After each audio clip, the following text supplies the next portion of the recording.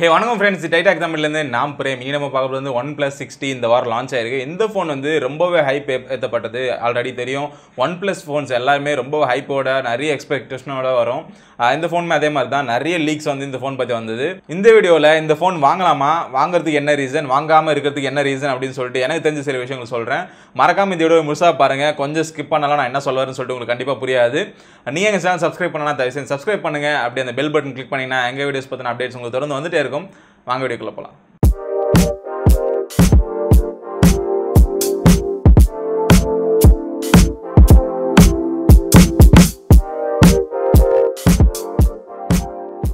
OnePlus ஃபோன்ஸை பொறுத்த வரைக்கும் எல்லாமே ஹை அண்ட் ஸ்பெக்ஸோட வர ஃபோன்ஸ் தான்.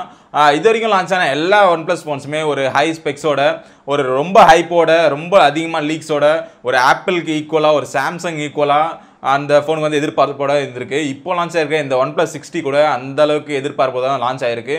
யூஎஸில் கூட இதுக்கு தனியாக கம்யூனிட்டி எல்லாம் வச்சுட்டு எப்படின்னா சேல் ஸ்டார்ட் ஆகும்போது அதுக்கு முந்தின நாளே போயிட்டு லைனில் வெயிட் பண்ணி அவங்க வந்து இந்த ஃபோன் வாங்குவாங்க. அந்த மாதிரி தான் OnePlusக்கும் நிறைய ஃபேன்ஸ் இப்போ வந்திருக்காங்க. இந்த OnePlus 60ன்றது வந்து ஒரு 6.41 inches ஆப்டிக்கல் AMOLED டிஸ்பிளேயோட வருது. இது வந்து ஒரு டேர்ட்ராப் டிஸ்பிளேயோட வருது. இந்த ஃபோனோட பில்டை பொறுத்த வரைக்கும் இது வந்து ஒரு மெட்டல் ஃப்ரேமோட வருது. ஃப்ரண்ட் அண்ட் பேக் ரெண்டுமே கிளாஸ் தான். இதோட டிஸ்பிளே வந்து கார்னிங் Gorilla 6 ப்ரொடக்ஷனோட வருதுன்றது ரொம்ப முக்கியமான விஷயம். இது வந்து இப்போ தான் லான்ச் ஆன இந்த கார்னிங் Gorilla Glass 6 வந்து ரொம்ப டியூரபிளாக இருக்கும் அப்படின்னு சொல்லிட்டு எதிர்பார்க்குறோம். கேமரா பொறுத்த வரைக்கும் இந்த ஃபோனில் OnePlus 6லேருந்து எந்த ஒரு அப்டேட்டும் இல்லைன்னு தான் சொல்லணும். இந்த ஃபோன் வந்து ஒரு டுவல் ரியர் கேமராவோட வருது. ஒன்று வந்து 16 மெகாபிக்சல் கேமரா, இன்னொன்று வந்து 20 மெகாபிக்சல் கேமரா, கீழே வந்து ஒரு LED ஃபிளாஷ் கொடுத்துருக்காங்க. ஃப்ரண்ட் கேமரா பொறுத்த வரைக்கும் 16 மெகாபிக்சல் கொடுத்துருக்காங்க. பின்னாடி இருக்கிற அந்த ஒரு மெயின் கேமரா மட்டும் ஆப்டிக்கல் இமேஜ் ஸ்டெபிலைசேஷன் எனேபிள் பண்ணியிருக்காங்க. இது வந்து ஒரு நல்ல விஷயம் சொல்லணும். செகண்டரி கேமராவில் எலக்ட்ரானிக் இமேஜ் ஸ்டெபிலைசேஷன் வந்து எனேபிள் பண்ணியிருக்காங்க. இது வந்து ரொம்ப நல்ல விஷயம் சொல்லணும். இது வந்து வீடியோ எடுக்கும்போது ஷேக்கியாக இருக்காமல் இருக்கிறதுக்கு வந்து ஹெல்ப் பண்ணுது அப்படின்னு சொல்லியிருக்காங்க. ஃப்ரண்ட் கேமரா பொறுத்த வரைக்கும் 16 மெகாபிக்சல் கேமராவோட வருது. இதுலேயும் வந்து எலக்ட்ரானிக் இமேஜ் ஸ்டெபிலைசேஷன் கொடுத்துருக்காங்க. இதுவும் வந்து வீடியோ எடுக்கும்போது ஹெல்ப்ஃபுல்லாக இருக்கும் அப்படின்னு எதிர்பார்க்குறோம். இது வந்து எந்த ஒரு அப்டேட்டுமே இல்லை. ஆல்ரெடி சொன்ன மாதிரி OnePlus 6லேருந்து இந்த ஃபோன் வாங்கும்போது கேமராவில் எந்த ஒரு அப்டேட்டுமே இல்லை. புதுசாக ஒரே ஒரு சாஃப்ட்வேர் அப்டேட் கொடுத்துருக்காங்க. இது வந்து நைட் ஸ்கேப் அப்படின்னு சொல்லியிருக்காங்க. இது வந்து நைட்டில் லோ லைட்டில் உங்களால் நல்ல ஃபோட்டோஸ் எடுக்க முடியும் அப்படின்னு சொல்லியிருக்காங்க. இந்த நைட் ஸ்கேப் அப்டேட் வந்து OnePlus 6 ஃபோன்ஸ் எல்லாத்துக்குமே இன்னைக்கு 31 நவம்பர் அவங்களுக்கு அப்டேட்டாக கொடுக்கப்படும். OnePlus 6லையுமே இந்த நைட் ஸ்கேப் அப்டேட் இருக்கும் அப்படின்னு சொல்லியிருக்காங்க. இது வந்து நல்ல விஷயம். அதனால் வந்து OnePlus 6 யூஸ் பண்ணுறாங்க. OnePlus 60க்கு கேமராக்காக மட்டுமே மூவ் ஆக தேவையில்லை அப்படின்றது என்னோட கருத்து. அடுத்தது இன்னொரு மிகப்பெரிய மாற்றம் அப்படின்னு இவங்க சொல்கிறது வந்து in display finger print scanner. ஆமாங்க, இந்த ஃபோனில் உங்களுக்கு in display finger print scanner கொடுத்துருக்காங்க. ஒரு in display finger print scanner எப்படி ஒர்க் ஆகுதுன்னு சொல்லிட்டு நான் ஆல்ரெடி ஒரு வீடியோ போட்டிருக்கேன். இங்கே வந்து அந்த வீடியோக்கான கார்டு கொடுக்குறேன், அதில் போய் பாருங்கள். உங்களுக்கு ஹெல்ப்ஃபுல்லாக இருக்கும்னு நினைக்கிறேன். இன் டிஸ்பிளே ஃபிங்கர் பிரிண்ட் ஸ்கேனரை பொறுத்த வரைக்கும் நம்ம வந்து ஒரு நார்மல் ஃபிங்கர் பிரிண்ட் ஸ்கேனரோட கம்பேர் பண்ணவே முடியாது. இவங்க என்ன தான் வந்து இந்த in display finger print scanner 0.35 செகண்ட்ஸில் வந்து அன்லாக் ஆகும் அப்படின்னு சொன்னாலுமே இது வந்து ஸ்லோ ப்ராசஸ் தான். மற்ற எல்லா நார்மல் ஃபிங்கர் பிரிண்ட் ஸ்கேனர் எல்லாமே இதோட ஃபாஸ்ட்டாக அன்லாக் ஆகிட்டு இருக்கு. இது இன்னும் செகண்ட் ஜென்ரேஷன் ஃபர்ஸ்ட் ஜென்ரேஷன்லாம் இருக்குன்றதால இது வந்து அவ்வளோ ஃபாஸ்ட்டாக இருக்காது. அதனால் வந்து இது நம்ம ஸ்டைலுக்காக வேணால் in display finger print scanner இருக்குது அப்படின்னு சொல்கிறதுக்காக வேணால் இந்த ஃபோன் வாங்கிக்கலாம். மற்றபடி இந்த இன் டிஸ்பிளே ஃபிங்கர் பிரிண்ட் ஸ்கேனரை பற்றி நான் சொல்கிறதுக்கு எதுவும் இல்லை. உங்களுக்கு பிடிச்சிருந்தா ஓகே. ப்ராசரை பொறுத்த வரைக்கும் இந்த ஃபோனில் உங்களுக்கு Snapdragon 845 கொடுத்துருக்காங்க. எல்லாருமே இந்த ஃபோனில் Snapdragon 855 வரும் அப்படின்னு எதிர்பார்த்தாங்க. ஆனால் இந்த ஃபோனில் ஒரு புது ப்ராசஸ் கொடுக்காது எல்லாருக்குமே வருத்தமாக தான் இருந்தது. மற்றபடி பார்த்தீங்கன்னா இந்த ஃபோன் உங்களுக்கு out of the box Android 5 வருது. ரொம்ப நல்ல விஷயம் சொல்லணும். இவங்க சொல்லியிருக்காங்க நாங்கள் தான் கூகுளுக்கு அடுத்தது ஆண்ட்ராய்டு அப்டேட் சீக்கிரமாக கொடுக்குறாங்க அப்படின்னு சொல்லியிருக்காங்க. உங்களுக்கு வந்து 2 வருஷத்துக்கான ஆண்ட்ராய்டு அப்டேட்ஸ் தொடர்ந்து வரும் அப்படின்னு சொல்லியிருக்காங்க, கேரண்டியாக கொடுத்துருக்காங்க. அதே மாதிரி செக்யூரிட்டி அப்டேட்ஸை பொறுத்த வரைக்கும் உங்களுக்கு வந்து 3 வருஷம் தொடர்ந்து செக்யூரிட்டி அப்டேட்ஸ் வரும் அப்படின்னு சொல்லியிருக்கிறது ரொம்ப நல்ல விஷயம் சொல்லணும். மற்றபடி பார்த்தீங்கன்னா இந்த ஃபோனில் 3.5mm ஜாக் தூக்கிட்டாங்க. ஆல்ரெடி இவங்க வந்து எங்ககிட்ட 3.5mm ஜாக் இருக்குது, உங்ககிட்ட இல்லை அப்படின்னு சொல்லிட்டு ஆப்பில் கலாய்ச்சிருந்தாங்க. அவங்களே கலாய்ச்சிட்டு இப்போ அவங்களே 3.5mm ஜாக் எடுத்துகிட்டு எந்த அளவுக்கு நியாயமாக இருக்குன்னு தெரில. ஆஸ் யூஷுவல் தான் இந்த ஃபோனில் வந்து கீழே ஒரு சிங்கிள் ஸ்பீக்கரும் செகண்டரி மைக்கும் கொடுத்துருக்காங்க. டைப் சி கொடுத்துருக்காங்க, அது தெரிஞ்ச விஷயம் தான். அதே மாதிரி டியூவல் சிம் போகிற வசதி கொடுத்துருக்காங்க. கண்டிப்பாக இதில் வந்து மெமரி கார்டு யூஸ் பண்ண முடியாது. ஏன்னா இந்த ஃபோன் வந்து பேசிக் வேரியண்ட்டு 6GB ரேமோடையும் 128GB இன்டர்னல் மெமரியோட தான் வருது. 128GBன்றது ஒரு ரொம்ப பெரிய விஷயம் தான். அதுக்கேற்ற மாதிரி இந்த ஃபோனோட ப்ரைஸும் வந்து கொஞ்சம் அதிகமாக தான் இருக்குது. 38,000 ரூபாய் அப்படின்ற விலை நிர்ணயத்தில் இந்த ஃபோன் வந்து லான்ச் பண்ணியிருக்காங்க.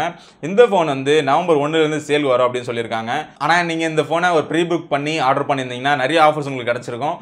ஓகே ஆஸ் யூஷுவல் வந்து 38,000க்கு வாங்கிக்கலாம். HDFC கார்டு இருந்ததுன்னா இப்போ வர இருக்கிற தீபாவளி சேலில் உங்களுக்கு வந்து எப்படியும் ஒரு 2,000 ரூபா ஆஃபர் கிடைக்கும். ஸோ 36,000 ரூபாய்க்கு இந்த ஃபோனை வாங்கிடலாம், ஒன்றும் பிரச்சனை இல்லை.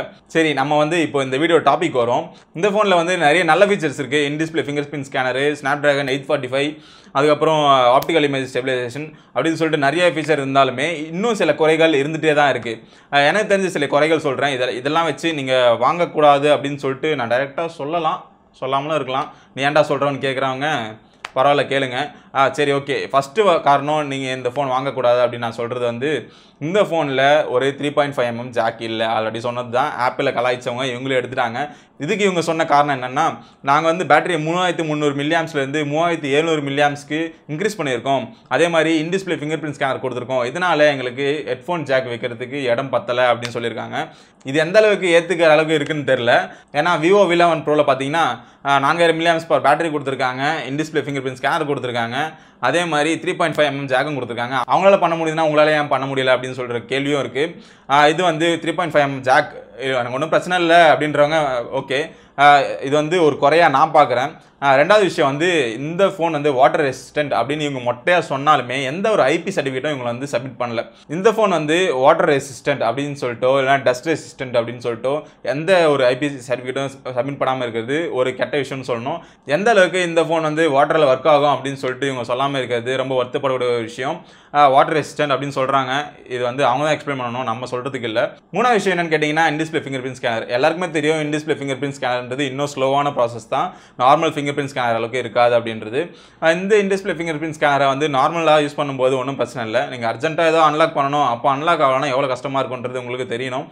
நார்மல் ஃபிங்கர் பிரிண்ட் ஸ்கேனரை ஸ்க்ராட்ச் பண்ணாலுமே சரி, இல்லைனா ஏதாவது தண்ணி வச்சு கையில் தண்ணி இருக்கும்போது யூஸ் பண்ணால் கூட ஓப்பன் ஆகிடும். ஆனால் இன் டிஸ்பிளே ஃபிங்கர் பிரிண்ட் ஸ்கேனரை பொறுத்த வரைக்கும் அது வந்து லைட்டால் கேப்சர் பண்ணி ஓப்பன் ஆகிறதால நிறைய நேரங்களில் இது வந்து அன்லாக் ஆகாமல் இருக்கலாம் அப்படின்றது வந்து ஒரு குறையாகவே இருக்குது.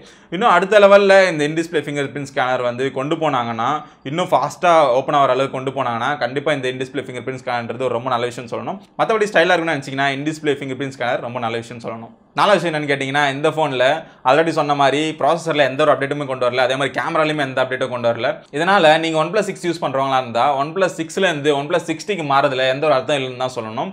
அஞ்சாவது விஷயம் என்னன்னு கேட்டிங்கன்னா, இந்த ஃபோனில் என்ன தான் உங்களுக்கு class back கொடுத்துருந்தாலும் wireless charge support ஆகிற Snapdragon 845 கொடுத்துருந்தாலும் இந்த ஃபோனில் வயர்லெஸ் சார்ஜிங் இல்லைன்றது தான் அஞ்சாவது குறைன்னு சொல்லணும். இதுவே சாம்சங் S8 வந்து இப்போ 33,000 ரூபாய் அப்படின்னு விலையில் கிடைக்குது. அந்த ஃபோனில் உங்களுக்கு IP ரேட்டிங் இருக்குது, ஃபாஸ்ட் சார்ஜிங் சப்போர்ட் ஆகும், வயர்லெஸ் சார்ஜிங் சப்போர்ட் ஆகும், கேமராவும் நல்ல கேமரா அப்படின்னு சொல்லிட்டு நிறைய விஷயம் இருக்குது. இந்த ஃபோனில் வந்து இவங்க கிளாஸ் பேக் கொடுத்துட்டே வந்துட்டே இருக்காங்க. OnePlus 6லேருந்து OnePlus 6T சொல்லிட்டு போயிட்டா இருக்காங்க. ஆனால் வந்து இவங்க வயர்லெஸ் சார்ஜிங் கொடுக்கலன்றது ஒரு கெட்ட விஷயம். நெக்ஸ்ட் OnePlus 7லேயாவது இவங்க வந்து வயர்லெஸ் சார்ஜிங் கொண்டு வருவாங்களா அப்படின்றது கேள்விக்குறி தான். ஆறாவது விஷயம் என்னன்னு கேட்டிங்கன்னா, இப்போ சொன்ன எல்லா குறையும் சேர்ந்து தான். அதே மாதிரி அதோட ப்ரைஸும் அதாவது 38,000 ரூபாய்க்கு OnePlus 6T கொடுக்குறாங்க, அதோட ப்ரைஸும் சேர்ந்தது தான். உங்களால் இப்போ ஒரு சாம்சங் Galaxy S8 வந்து 33,000 ரூபாய்க்கு ஃப்ளிப்கார்ட்டில் வாங்க முடியும் அப்படின்னும் போது 38,000 ரூபாய் கொடுத்து ஒரு வயர்லெஸ் சார்ஜிங் இல்லாத ஃபோனு, IP ரேட்டிங் இல்லாத ஃபோனு வாங்கணும் அப்படின்னு நினச்சிங்கன்னா அது உங்கள் இஷ்டம் தான் சொல்லுவேன். நான் வந்து நீங்கள் கண்டிப்பாக வாங்கவே வாங்காதீங்க அப்படின்னு சொல்லலை. இன்னும் சொல்லணும்னா Poco F1 வந்து OnePlus 6க்கு ஈக்குவலாக கேமரா இருக்குது அப்படின்னு சொல்லிட்டு இருக்காங்க. அதே Snapdragon 845 கொடுத்துருக்காங்க. ஸோ வந்து இவங்க இன்னும் கம்மியாக கொடுத்துருக்கணும். அப்புறம் அந்த லான்ச் ஈவெண்ட்டில் அவங்க சொன்னது ஒரு விஷயம் என்னன்னா, நம்ம எல்லாருமே OnePlus 6ல் ஒரு மிட்ரேஞ்ச் ஃபோன் கிடைக்கும் அப்படின்னு எதிர்பார்த்துட்டு இருந்தோம். அவங்க வந்து ஓப்பனாக நாங்கள் வந்து மிட்ரேஞ்ச் ஃபோன்ஸ் கொடுக்குறதாவே இல்லை, எந்த விஷயத்துலையுமே நாங்கள் காம்ப்ரமைஸ் ஆகிறதா இல்லை, கொடுத்தா ஃப்ளாக்ஷிப் தான் கொடுப்போம் அப்படின்னு சொல்லியிருக்காங்க. அதனால் யாராவது OnePlusலேருந்து மிட்ரேஞ்ச் ஃபோன் வரும்னு எதிர்பார்த்துட்டு இருந்தீங்கன்னா அப்படியே எதிர்பார்த்துட்டே இருக்க வேண்டியது தான். அவங்க வந்து கொண்டு வர மாட்டேன்னு சொல்லிட்டாங்க. இந்த வீடியோ உங்களுக்கு பிடிச்சிருக்கும்னு நினைக்கிறேன். பிடிச்சிருந்தா லைக் பண்ணுங்கள், பிடிக்கலனா அன்லைக் பண்ணுங்கள், ஒன்றும் பிரச்சனை இல்லை. அதுக்கான காரணத்தை கமெண்ட் செக்ஷனில் சொல்லுங்கள், எங்களுக்கு வந்து ரொம்ப ஹெல்ப்ஃபுல்லாக இருக்கும். அதே மாதிரி எங்கள் வீடியோஸ் பார்த்தீங்கன்னா சஜஷன்ஸ் ஏதாவது நீங்கள் கொடுக்குறதா இருந்தாலும் தயவு செஞ்சு கமெண்ட் செக்ஷனில் சொன்னீங்கன்னா எங்களுக்கு வந்து ரொம்ப ஹெல்ப்ஃபுல்லாகவே இருக்கும். அதே மாதிரி இந்த வீடியோ உங்களுக்கு பிடிச்சிருந்தா உங்கள் ஃப்ரெண்ட்ஸ்க்கும் ஷேர் பண்ணுங்கள், சப்ஸ்கிரைப் பண்ண சொல்லுங்கள். முக்கியமாக நீங்கள் சப்ஸ்கிரைப் பண்ணுங்கள், அப்படியே அந்த பெல் பட்டன் கிளிக் பண்ணுங்கள். எங்கள் வீடியோஸ் பார்த்தீங்கன்னா அப்டேட்ஸ் உங்களுக்கு தொடர்ந்து வந்துகிட்டே இருக்கும். இந்த வீடியோ பார்த்ததுக்கு ரொம்ப நன்றி. அடுத்த வீடியோவில் பார்க்கலாம். பை.